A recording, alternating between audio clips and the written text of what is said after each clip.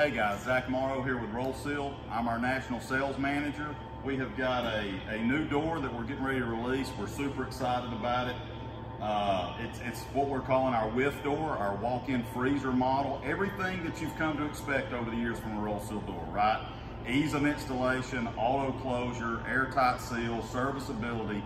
All that stuff is obviously still encapsulated into this door, but we've been able to do, what we used to do in a freezer door in a much smaller footprint, much sleeker design. A lot of you might be familiar with our walk-in cooler model that was released a couple of years ago. All the things that you've come to expect from that. Push out egress, faster speed, they are all present in this new model. And so really real quick, as we get ready to release this thing, I wanted to bring Tuten in. He's a mechanical engineer for us, was heavily involved in the design of this new door. So we're gonna kind of give him a second to kind of do a component review, tell you a little bit about what's happening internally to the door.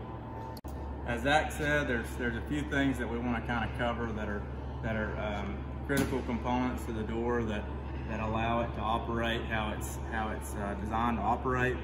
So if we want to start over here, we've got a few things on this left or this right end plate. But basically, here's our incoming power.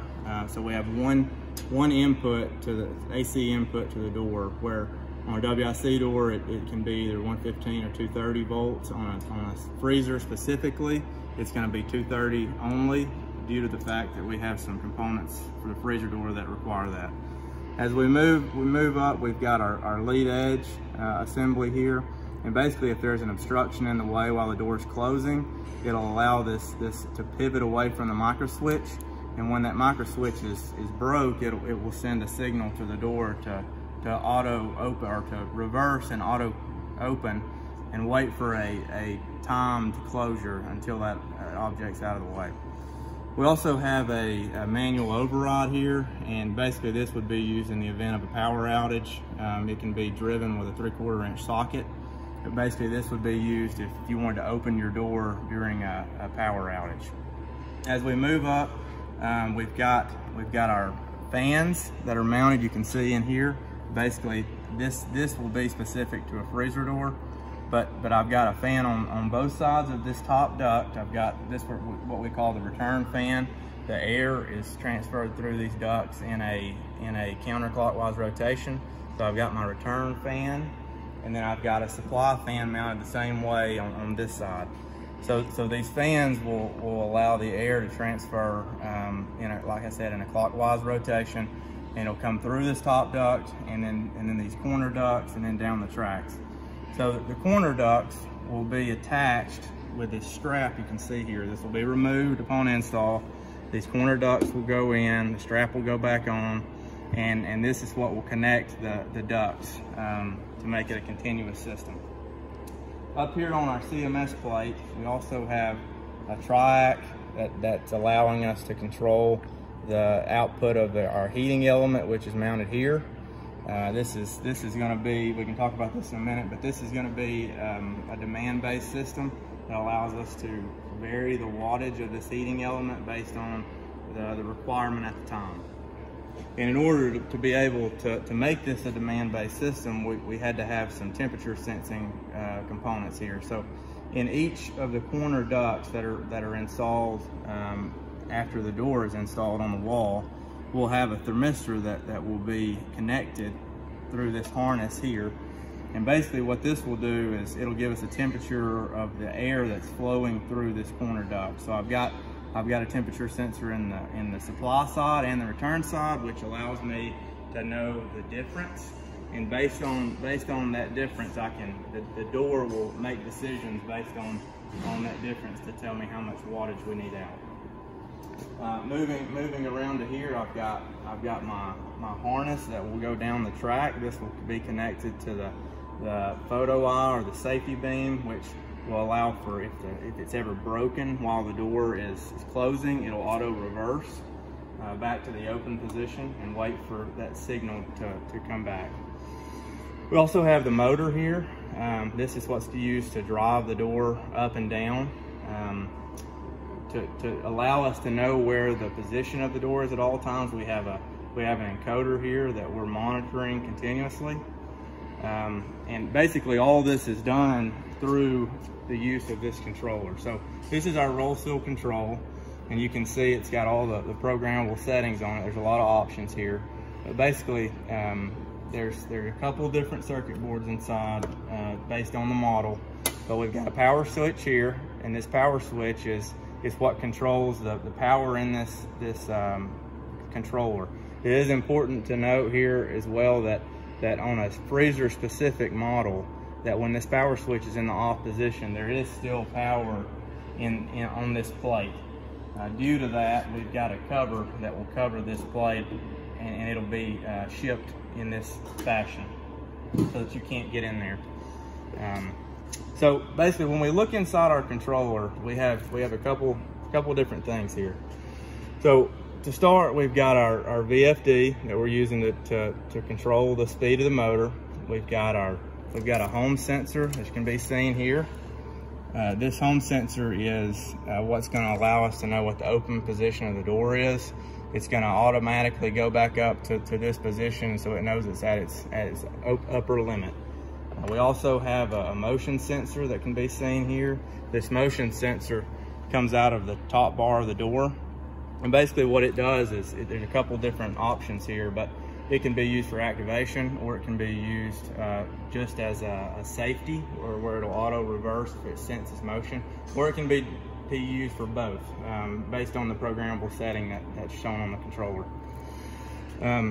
Moving over to our circuit board that's seen here, this is a PCB 201, and basically what this circuit board does is this is the board that controls the mechanical operation of the door. So this controls our motor, the speed of the motor. This controls all the safety activation for the door reversal, things like that. It also has some options for wiring in accessories or things like that. But this is the door board that controls the mechanical functionality of the door. And then this board is a PCB 204 board. And basically what it does is it controls the freezer specific components.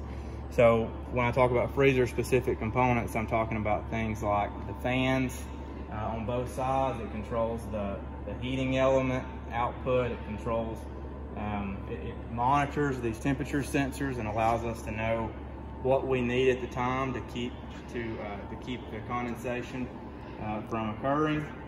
And then, you know, it also has some things that allow us to manage the input voltage when we have voltage swings. So in other words, basically when we have a change in our input voltage, this board will automatically reconfigure so that we have a continual voltage to our elements, so that we don't have various changes throughout the day. It is a good thing too here that to note is that the input for the door can be 208 or 240 volts, and basically there's nothing to change. This board automatically reconfigures the output to the element based on what the input is. As we move over to the right here, you can see that there's a connector that comes through and connects to the board. But behind this plate is a power supply, and this power supply is what's used to power these two fans. So the fans will run at the same time. We have a supply and a return. They run almost as a booster fan, if you will. But this allows us to build up the amount of airflow that we need through the door. All right, so again, guys, extremely excited about the new door. Appreciate Jordan walking through it with us. We've got more videos to come, right? We're gonna do you an install video, an initial setup video, just to kind of finish this one out with a few things. Most of you familiar with our door will know, but it does ship with a nice hood cover that will go on and cover all this up in your back room environment, keep it safe, keep it protected. Kind of to continue with the ease of installation conversation, all the doors will also ship with a true lockout tagout box. So this is the only place that an electrician will bring power to the door. You got your quick disconnect that goes directly into the door. So again, you're just bringing power right here. So that'll ship standard, pre-wired with every door. Another change that's taking place with this door is our internal switch now takes the form of a wave switch. So all the inside switches for the door are now touchless, in addition to your motion sensor that you have outside. So it is truly touchless, entry and exit into the door. It ships with enough wire to mount it pretty much directly behind that track, but we also send it with some additional cable if you do run into a situation where you need to mount it a different distance away from the door. But again, just some of the basics, guys. We appreciate your time. We're very excited about the door. We say this all the time at RollSeal. I think it's plain to see after Jordan's walkthrough. We're not just a door company, right? We make solutions. Buy a solution from us. You've got options all day long to just buy a door. Come to us, we'll get you a solution for your unique application. So again, call us with any questions. We appreciate it. Thank you.